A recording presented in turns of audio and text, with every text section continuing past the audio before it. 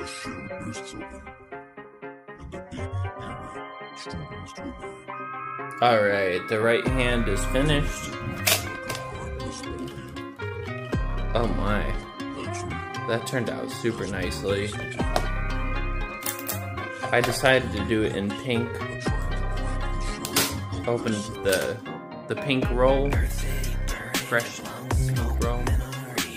So now that I look closer at it, there is a slight defect in one of the fingers.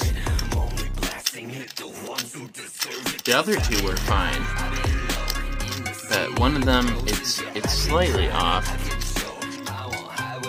I got my new dehumidifier set up,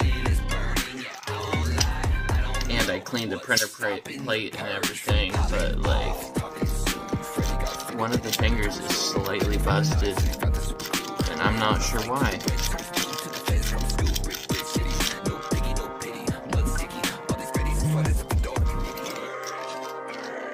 But anyways, I got both hands. The blue one turned out perfectly. You see? No, but it turned out perfectly, and the pink one, for some reason, it did not. So, yeah. Like and subscribe if you enjoyed the 3D content, and I'm gonna figure out what happened. It's probably just because I use silk. I should just use regular PLA for something like this.